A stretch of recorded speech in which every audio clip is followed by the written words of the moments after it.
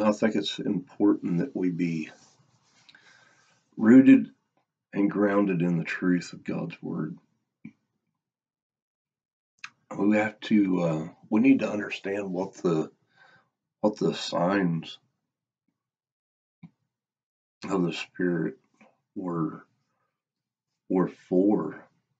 God, God established Moses with signs to the people to show that he was with him. And, likewise, Jesus, the signs and the wonders that he performed were to establish that he was who he said he was. And you see, whenever he comes out of the wilderness being tempted by the devil after fasting and praying for 40 days and 40 nights, not eating food, not drinking water, being tempted with the lust of the eyes, the lust of the flesh, and the pride of life. If you be the Son of God, make these stones to be bread, and if you be the Son of God, cast yourself down from this pinnacle or this high spot, for the Lord is, it is written, the Lord shall give his angels charge over you to bear you up unless you dash your foot against a stone. Satan is always twisting the word of God and trying to get a person lifted up in either the lust of the eyes, the lust of the flesh, and the pride of life.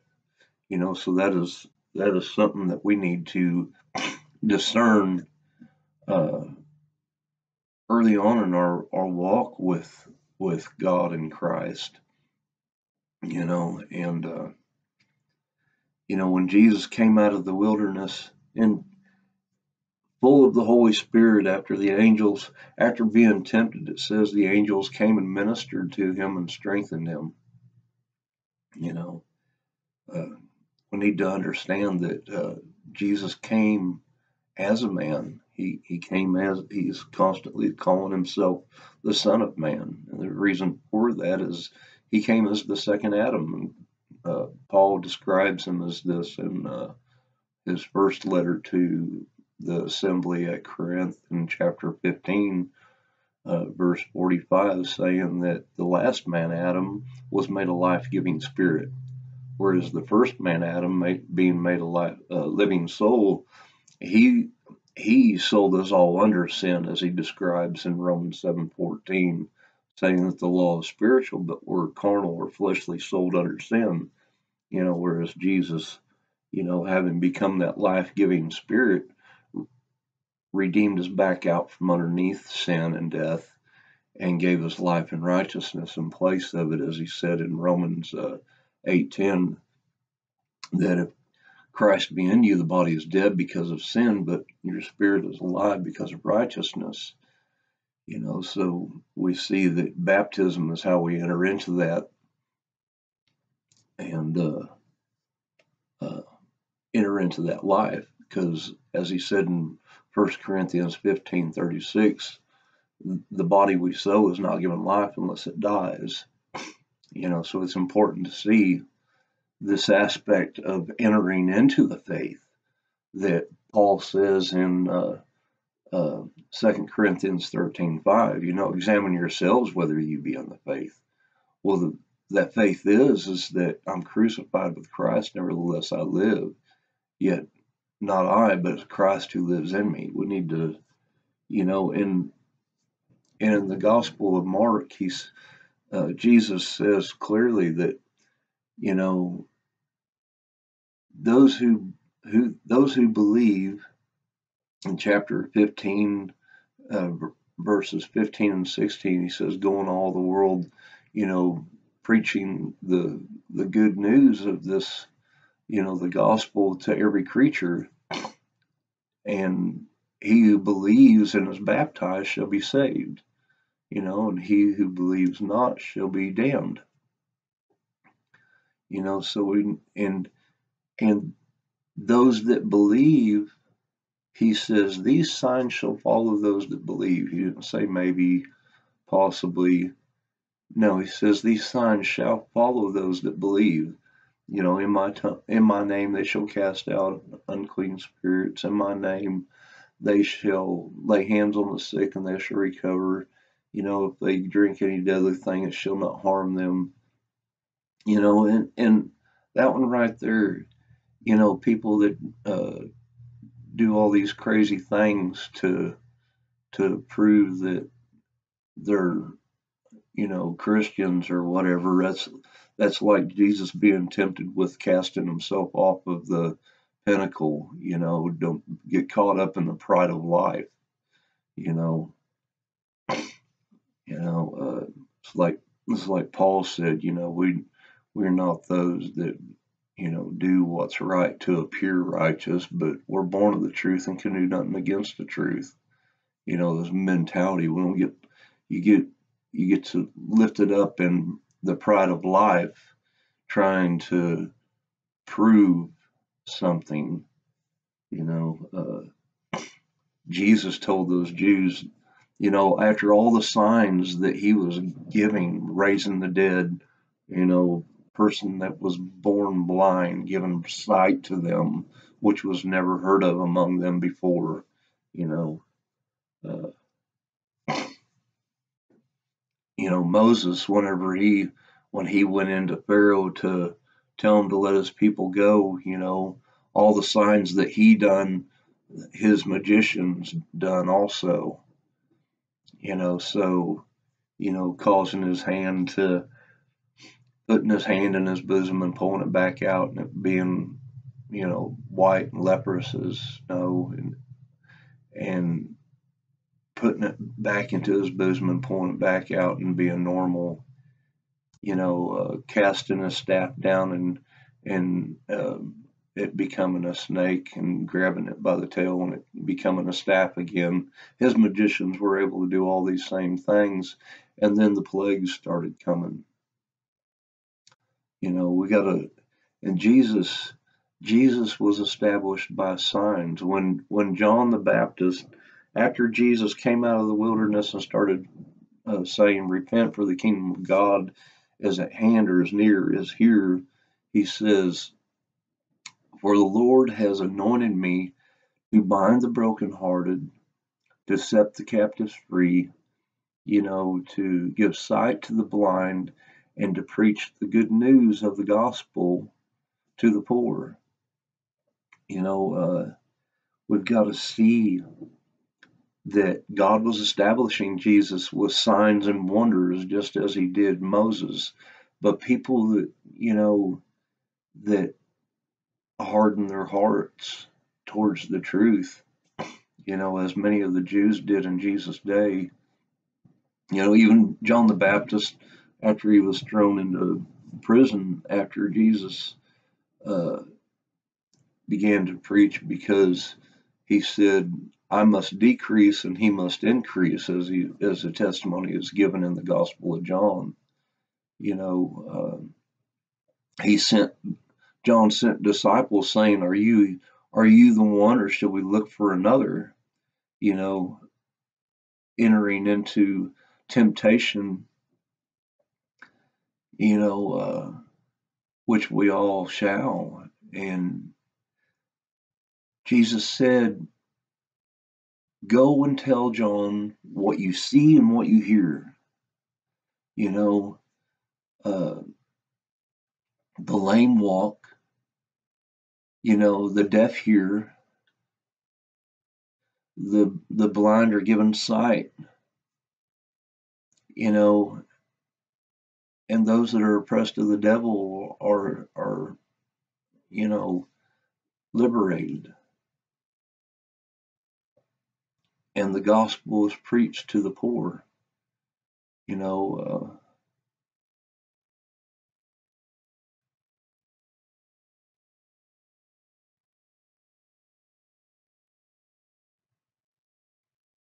Every time that God has used me to minister to someone, Satan immediately has come and attacked my mind. He will always attack your mind to get you lifted up in the pride of life, lust of the flesh, or the lust of the eyes. And this is a constant. It, as Paul described in Galatians 5, he says, the spirit lusts against the flesh, and the flesh against the spirit, and the two are contrary to one another, so that you cannot do the things that you would. It is a constant battle, but in the faith of Christ, can we walk in the victory that He's given us over sin that is in the flesh through the faith that we entered into when we were baptized into Jesus Christ and into His death, and were circumcised with the circumcision of Christ. We clothed ourselves with Christ, as he said in Galatians 3:27. So signs are necessary, and Paul describes that in 1 Corinthians chapter 14, where he says that tongues are for a sign, not for the believer, but for the unbeliever. And, the conclusion of his letter and talking, he says,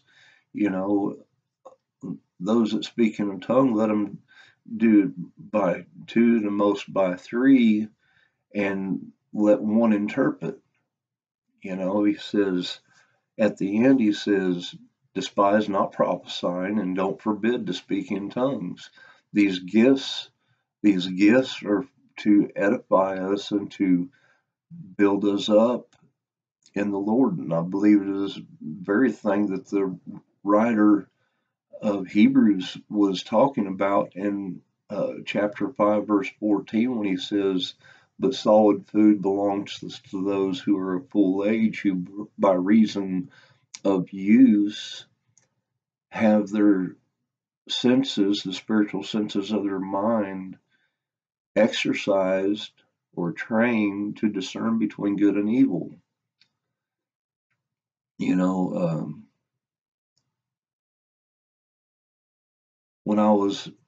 After I was baptized in the name of Jesus and filled with the Holy Spirit, I didn't immediately speak in other tongues. But weeks later, I'm ministering to a man. I went and got the man who had been leading me in salvation, and he brought another brother, and we went and prayed for this man. And as I was laying hands on him and praying for him, I felt in my gut knotting up, and it deliberately slowly rising inside me so that it couldn't be misconstrued as a goosebump. As this was deliberately tightening, and it was rising up inside me and tightening, and I could feel it just slowly going up and then through my arms. And as it got down into my arms, closer to my hands, it started turning into electricity, a feeling like you would feel of electricity and as it started flowing out of my hands onto this man that I was laying hands on, it was, as he said in Acts 1:8, when he told his disciples, tarry here in Jerusalem until you be endued with power from on high. For you shall be my witnesses both here in Jerusalem and Judea and to the ends of the world.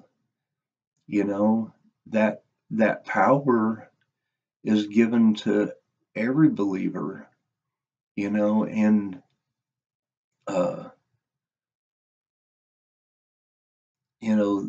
signs establish a witness. Paul says we're sealed with the Holy Spirit of promise. That seal is like he describes in Colossians 3:3, for you are dead and your life is hidden with Christ in God. We are sealed with the Holy Spirit of promise. And in another place, he says that the Holy Spirit is the earnest or down payment of the purchased possession.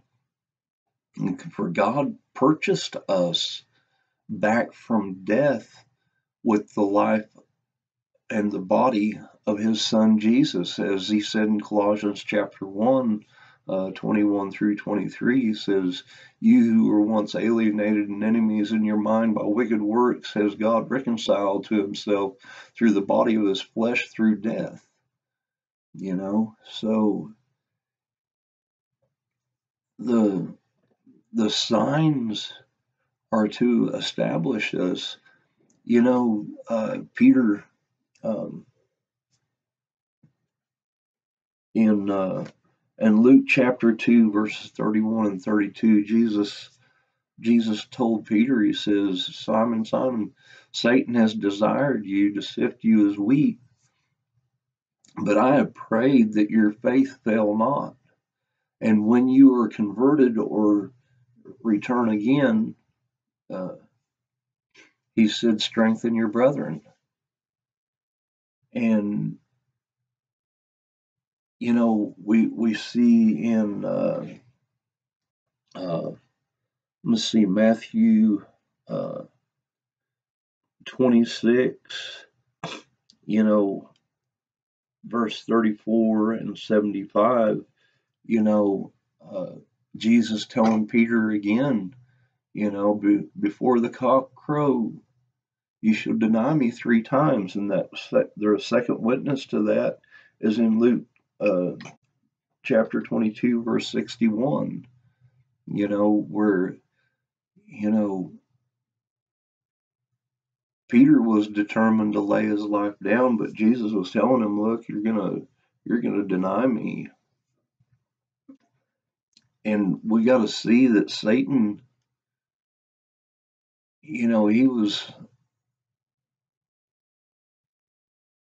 Peter was put to the test. The apostles, all 11 disciples that walked with Jesus throughout his ministry, and as Jesus said, they remained with him through his temptations, his trials, because Jesus himself was tempted, as the writer of Hebrews says, that Jesus, even though he was a son, yet learned he obedience through the things which he suffered. We got to see that there's a need for signs, and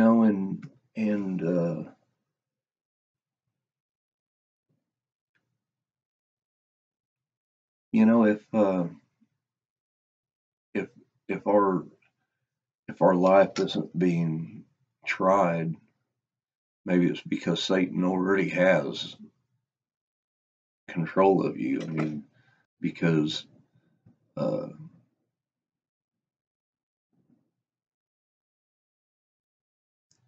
Paul was clear: anyone that will live godly in this world shall suffer persecution.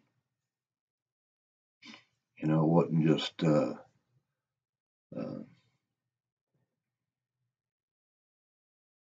isolated to their time.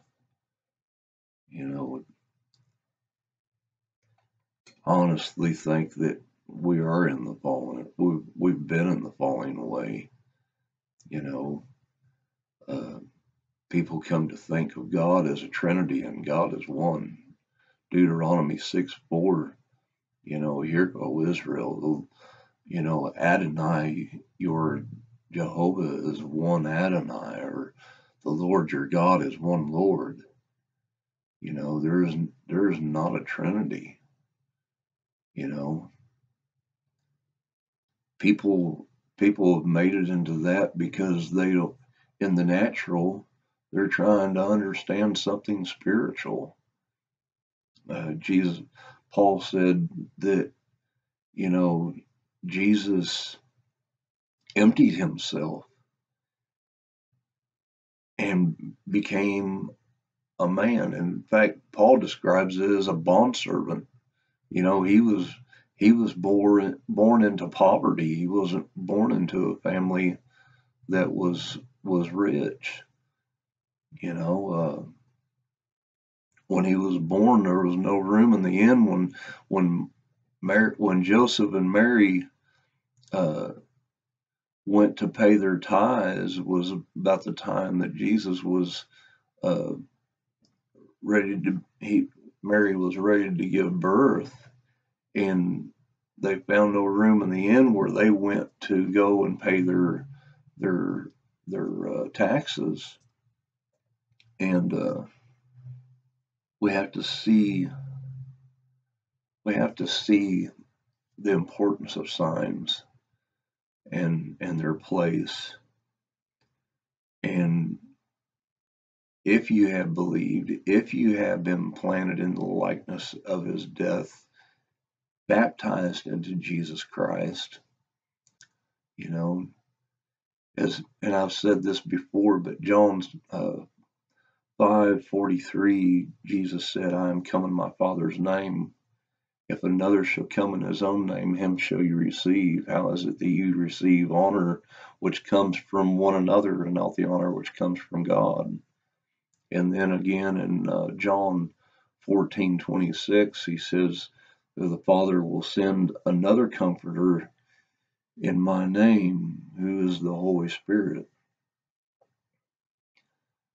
So there is no other name. And Peter was clear. He says in Acts 4:12, for there is no other name given under heaven whereby we must be saved.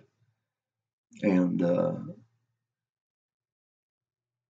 Paul says at the name of Jesus, every knee shall bow, every tongue shall confess that he is Lord, to the glory of God the Father. There is no other name. You know, it is Jesus who has been risen above all dominion, all power, all authority, and we've been raised together with him there. You know, we walk by faith, not by sight. You know, and as Paul in 1 Corinthians chapter 2, he says, you know, for the natural man does not receive the things of the Spirit of God, for they are foolishness to him. You know, for they're spiritually discerned. You know, that's, he says, so they can't receive them because they're spiritually discerned. That's why Jesus said, unless you be converted and become as this little child, you shall not enter into the kingdom of heaven, because you're not humble enough in mind unless you come as a little child to God. You know, and God establishes his word, you know, in the mouth of two or three witnesses. And you know, in it was either First or Second Chronicles, like 14, 15, 16. King David is wanting to bring the Ark of the Covenant back into a temporary tabernacle that he'd prepared for it because it had been taken into the captivity of the Philistines. Well,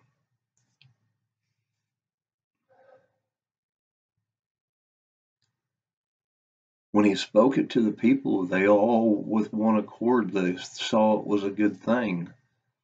But initially, the first time when David tried it, he did not do it according to the word of God. For the Levites were commanded by the Lord to bear the ark. No one else was to touch it. It was holy. It was sacred. It was not common. And you see that uh, a certain man, Uzzah, not sure if I'm even pronouncing it right, but when they set when they set the ark on the cart and the oxen were pulling it, and one of the oxen stumbled, and the man had put his hand out to steady the ark to keep it from falling, and God struck him dead. And it says David was wroth, but then afterward he repented because he realized that, he did not do it according to the way that God had commanded, and afterward he commanded that the Levites take the week of sanctification time to purify themselves and ready themselves to bear the Ark of the Covenant and bring it into its place he had prepared for it. So just because the multitude is saying something doesn't mean anything. In the mouth of 2 or 3 witnesses, we're talking about the Word of God. And if what the multitude is saying is contrary to the Word of God and what is written, then you're going about it the wrong way. We have to realize that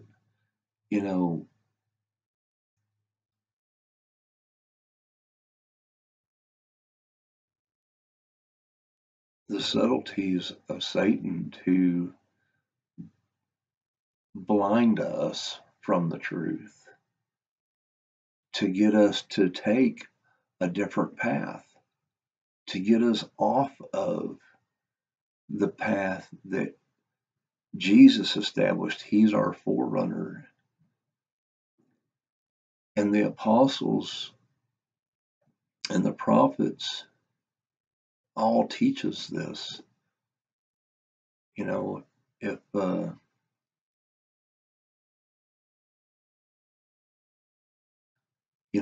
in John 6:63, Jesus said, "The flesh profits nothing, it's the spirit that gives life.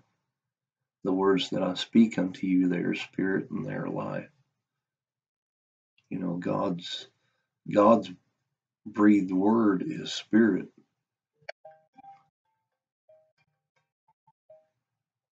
And what we need to realize is that the letter kills.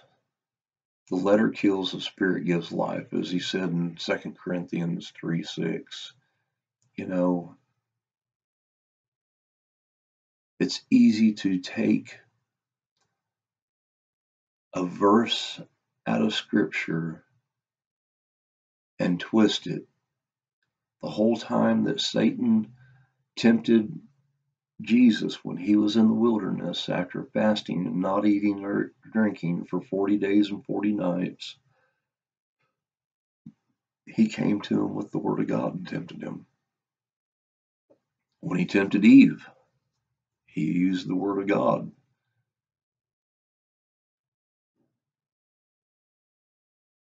He told, first thing he does is bring it into question. Has God surely said you shall not eat from any of the trees? So there you have it. He's entered into the argument with the Word of God. Has he surely said you cannot eat of any of the trees? And he was like, oh no, not every tree, but just this tree of the knowledge of good and evil. And he said, neither shall we should not eat from it, neither touch it, lest we die. Or as the Hebrew says, dying, you shall surely die. And Satan says, you shall not surely die. For God knows in the day that you eat of it, that you shall be as God, knowing good and evil. Well, the lie was that they would not die.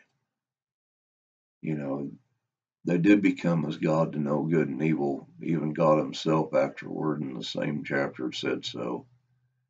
The deception is that, oh, you shall not surely die. And that is the same deception now. You shall not surely die. It's okay. But Paul in Romans 8:13 says, if you live after the flesh, you will die. But if you through the Holy Spirit put to death the deeds of the body, you shall live. It's cut and dry. And in Romans 8:10, if Christ be in you, the body is dead because of sin.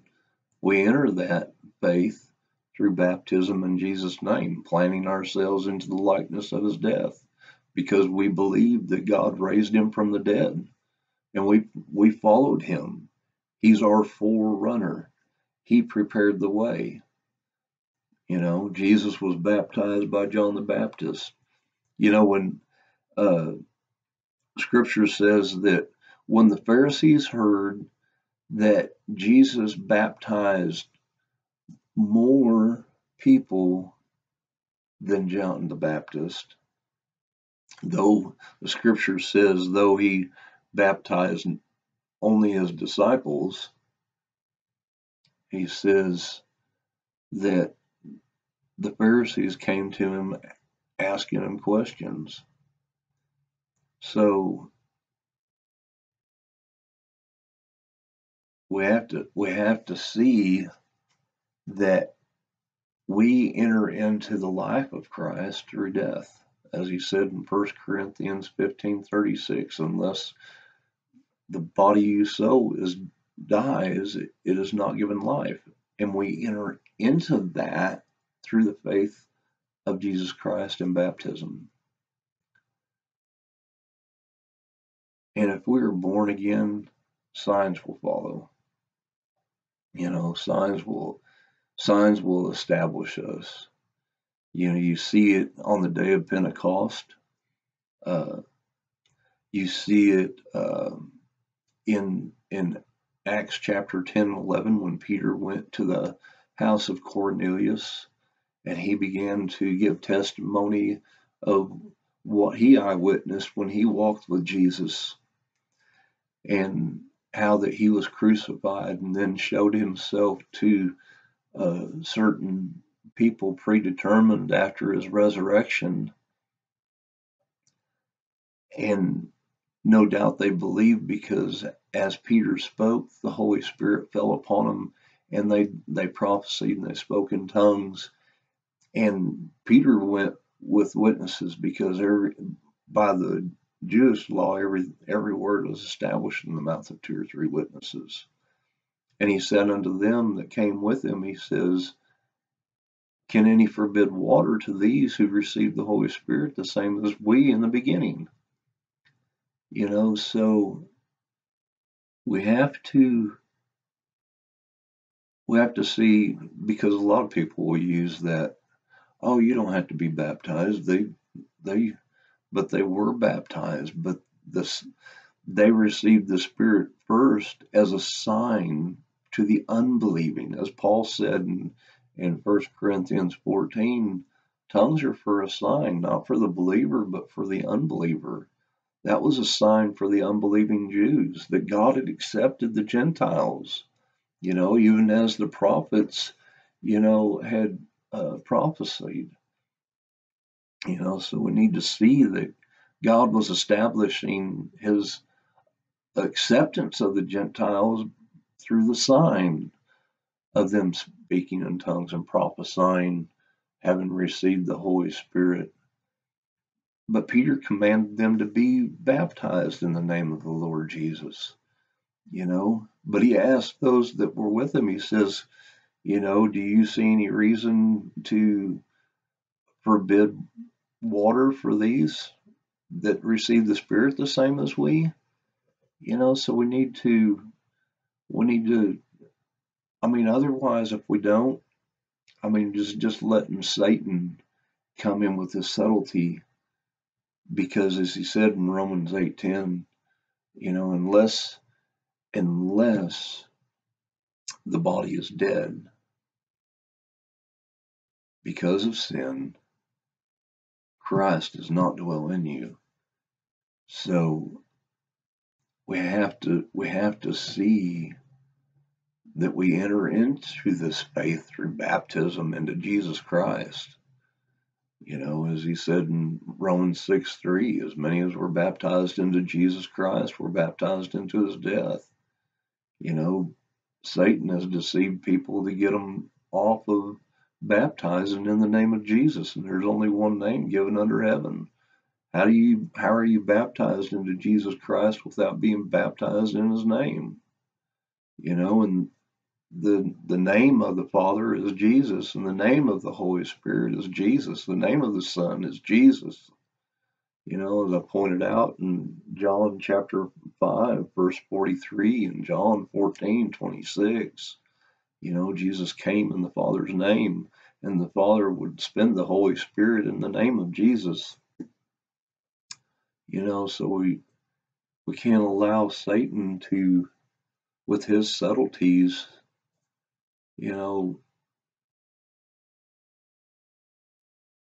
and when you start arguing that with the people that are saying, no, you do it this way, and they're like, well, what does it matter? And that's the deception. So we have to, we're contending for the faith once and for all delivered to us by, first of all, Jesus to his disciples, and then his disciples to the rest of the world. The apostles, and apostle just means one sent. So Jesus said, as the Father has sent me, so I send you. So if you're going to go with the message, make sure that God sent you.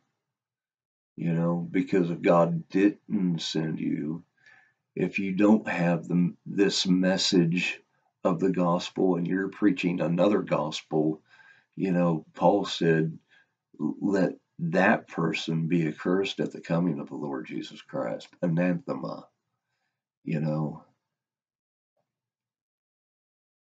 So if we're going to preach a gospel, make sure that you're preaching the gospel.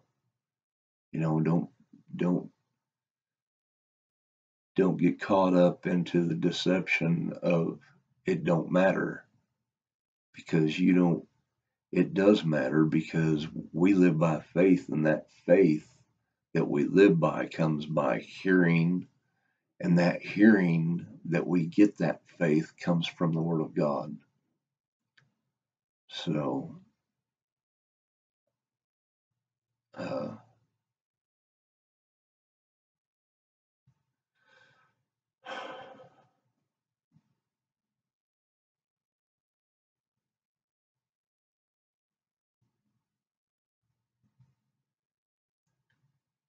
our walk is a walk of faith, and that faith comes from the Word of God. It doesn't come from the Word of man. It doesn't come from Satan's twisting of God's Word.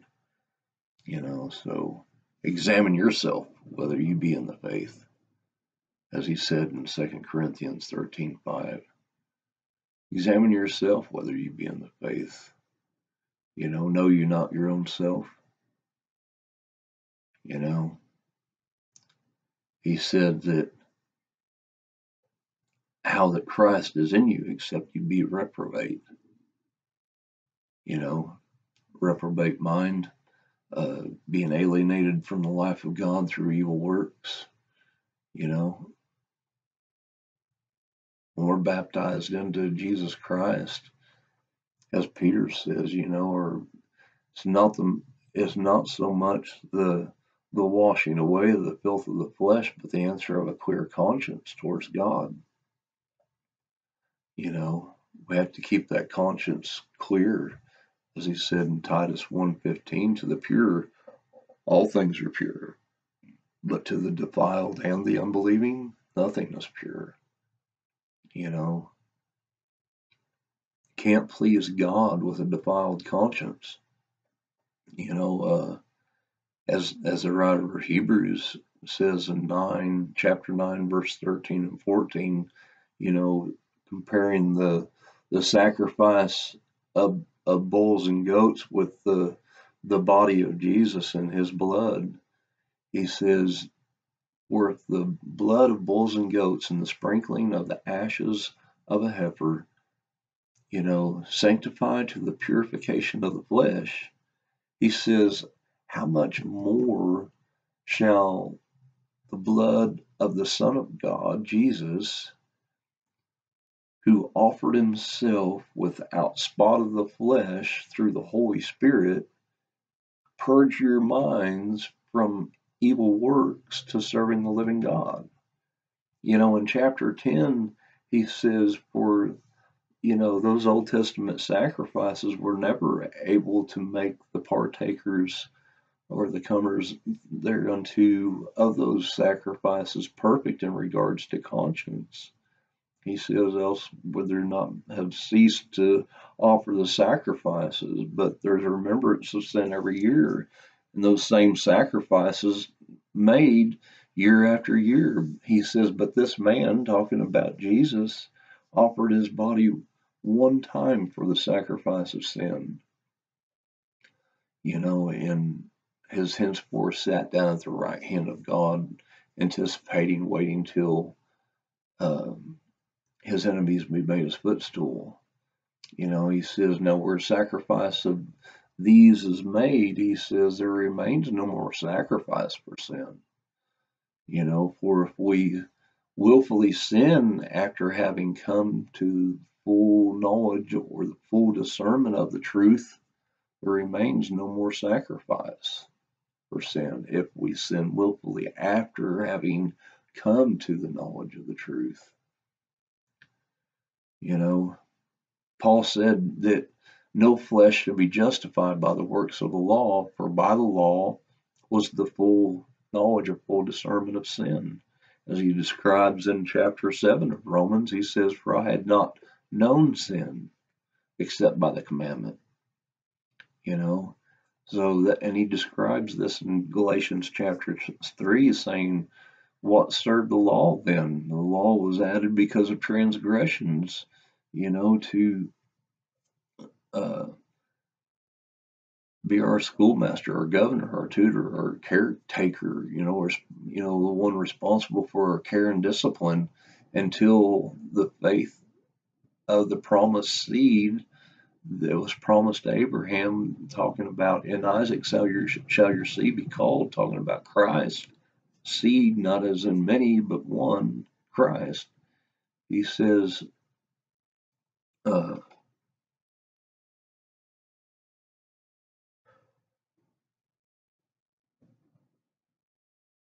so that once faith has come, we're no longer under the schoolmaster, because we know that the law is sin's strength, as it says in 1 Corinthians 15:56.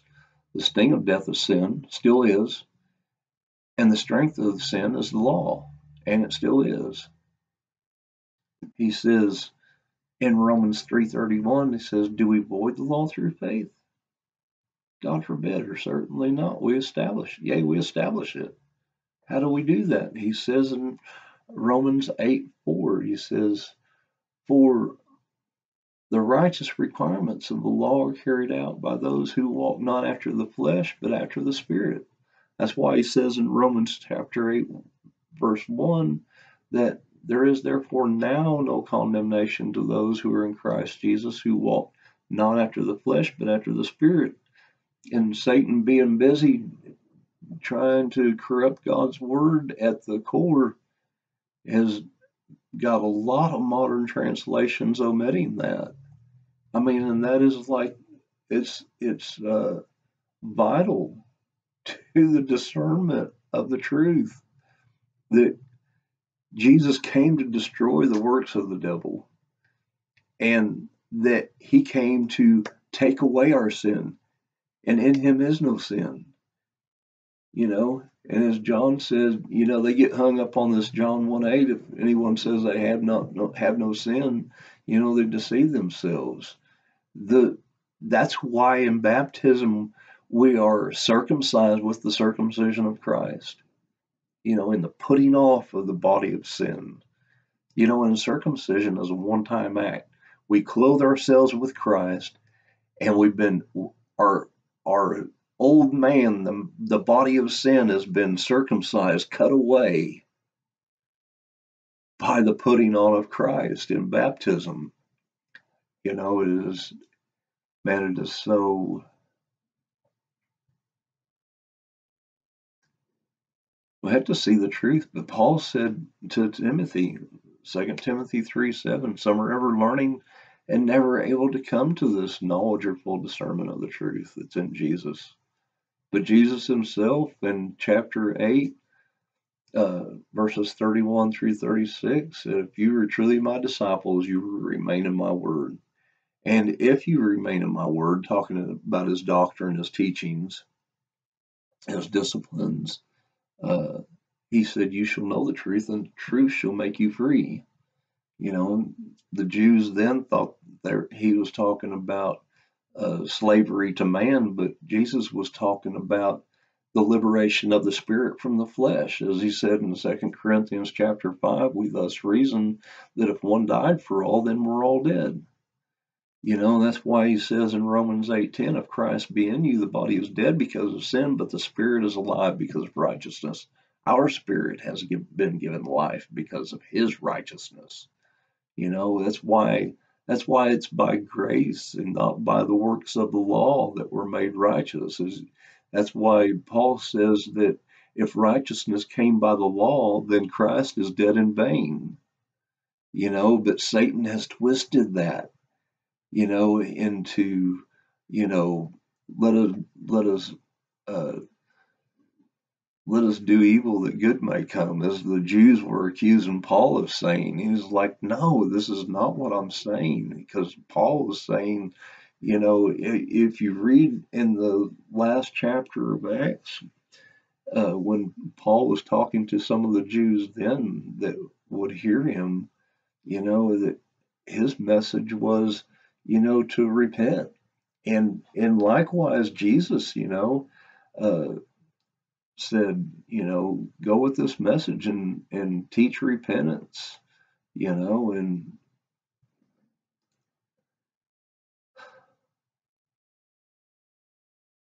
have a change of mind. That's what the Greek word repentance means. It's translated repentance means to have a change of mind, to come in agreement with God. Because as he says in Romans chapter 8, he says, for the carnal mind, as he said in verse 5, the ones who are after the flesh set the affections of their mind on the things of the flesh. That's the carnal mind. That's the one who has the affections of their mind set on the things of the flesh.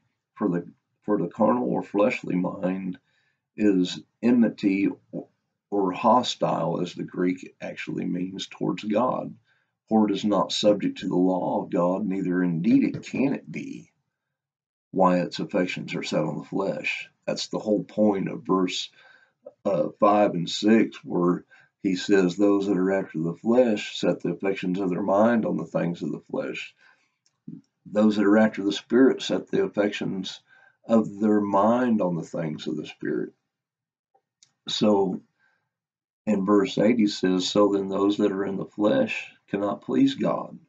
Unless you're born again of water and the spirit, you cannot please God. And nor, even after you're born again, can you please God if you continue to set the affections of your mind on the things of the flesh, because that is still possible. You can still set your affections on the things of the flesh after you've been born again. That's our choice now that we have been in Christ, because the life that is in the Spirit of Christ set us free from the law of sin and death that is in our flesh, that once held our mind captive to sin, that he spoke of in Romans 7:23. But the law gave it that power. And as he said in verse 6 of chapter 7, he says, having died to what held us prisoners to sin, he said that we might serve God in newness of spirit, not the oldness of the letter. So I mean, we got to see what he done, and and walk in that liberty. For liberty did he make us free, as as Peter said. Only use not your liberty as a cloak or a cover for your sin. You know, so I mean, signs are necessary, and if you're a believer, Jesus said, signs shall follow you. You know, Paul told the assembly at Corinth, he said, desire spiritual gifts, but rather that you would prophesy, because he who prophesies, edifies the whole church. For a person that speaks in tongues, his spirit is edified, but his understanding is unfruitful. He said, if you're gonna, pray in the spirit, pray with your understanding also. He's encouraging them to grow up in the Lord and come into maturity. It's the only thing that he's encouraging there. He's not trying to encourage, to stop, because he says, don't despise prophesying and don't forbid to speak in tongues. You know, uh, as babes in Christ, so, someone's gonna miss it.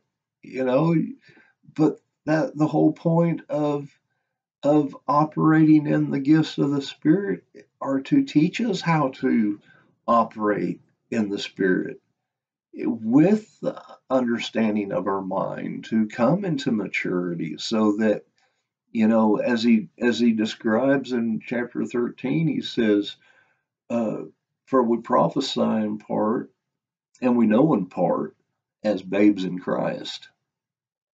He says, but when that is, which is, the King James renders it perfect, but it's actually a full age. It's the same Greek word used in Hebrews chapter 5, verse 14, and again in 6:1. Is we've got to see that these things are, as he says in verse 14, that solid food belongs to those who are of full age, who by reason of use have had their senses, talking about the spiritual senses of their mind, trained to discern between good and evil. And it's these gifts that teach us and train us. And as Jesus said, because of iniquity, love shall wax cold. We cannot. Jesus asked this question, shall the Son of Man find faith in the earth when he returns? You know,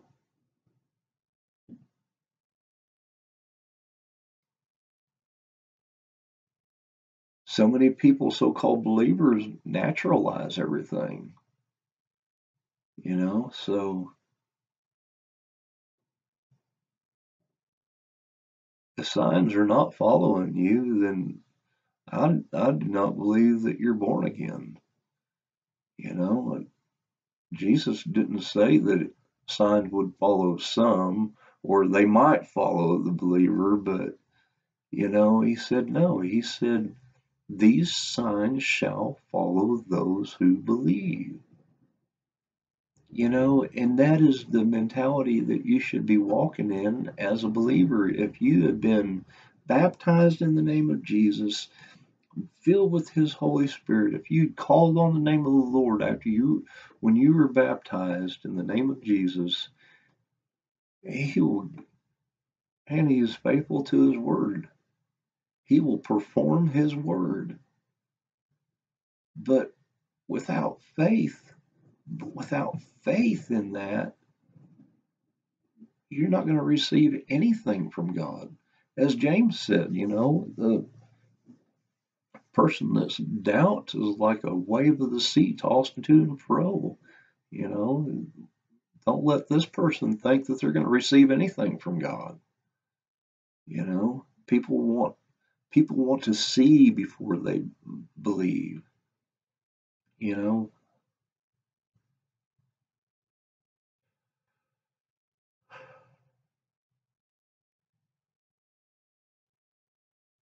the only way anyone is going to come to God, to Jesus, is if God draws them.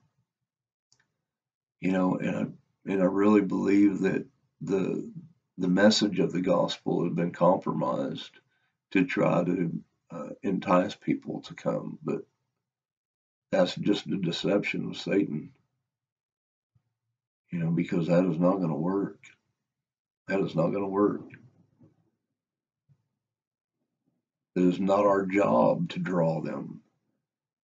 It is our job to speak the message of the gospel that it was handed down to us through his disciples, through his apostles, through his prophets. So examine yourself whether you be in the faith. Will the Son of Man find faith in the earth when he returns? As I promise you,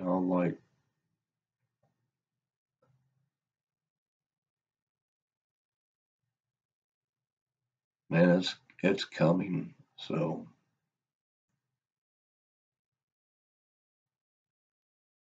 be girded up in the loins of your mind. Be established in the truth. As Jesus said, don't fear him who is only able to destroy the body. Said, fear him who after death is able to destroy the soul. But we're those who believe in the saving of the soul. So let us enter in at the narrow gate. For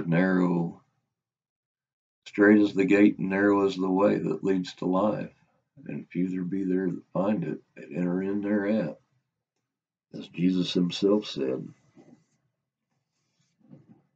But broad is the way and wide is the gate that leads to destruction.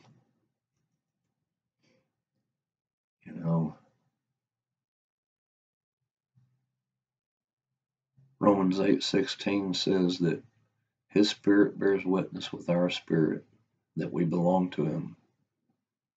As John said, he who believes has the witness in himself. That's what he's talking about.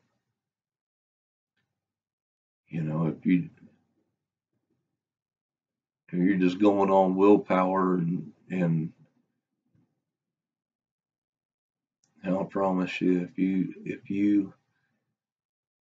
if you believed that God raised him from the dead and you confessed him Lord and you followed in baptism in the name of Jesus and put on Christ, as he said in Galatians 3:27, for as many of us are baptized into Jesus Christ were put on Christ or clothed themselves with Christ. That is the circumcision of Christ and putting off this body of sin once for all. It's not a process. It is an act that happens when you're baptized. Circumcision is an act, is a one-time act. It's like we're circumcised and it's over with. It's like we're not growing out of sin, we're growing up into him. Whatsoever is not of faith is sin. Don't get caught up in the deception of putting yourselves back underneath the yoke of the law. You walk by faith, not by sight. So God give you understanding. Amen.